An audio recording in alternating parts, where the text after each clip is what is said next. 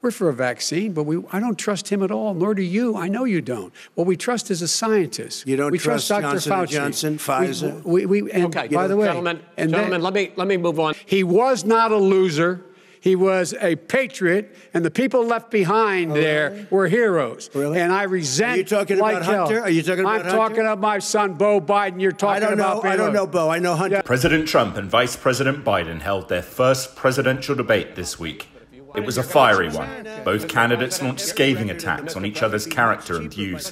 By the time the debate's conclusion was approaching, moderator Chris Wallace had lost patience with President Trump's repeated interruptions. Wait a minute. Mr. President, your campaign agreed to both sides would get 2-minute answers uninterrupted. Well, your side agreed to it, and why don't you observe what your campaign agreed to as a ground rule, okay, sir? He never keeps his word. No, I'm not asking. That was a rhetorical question.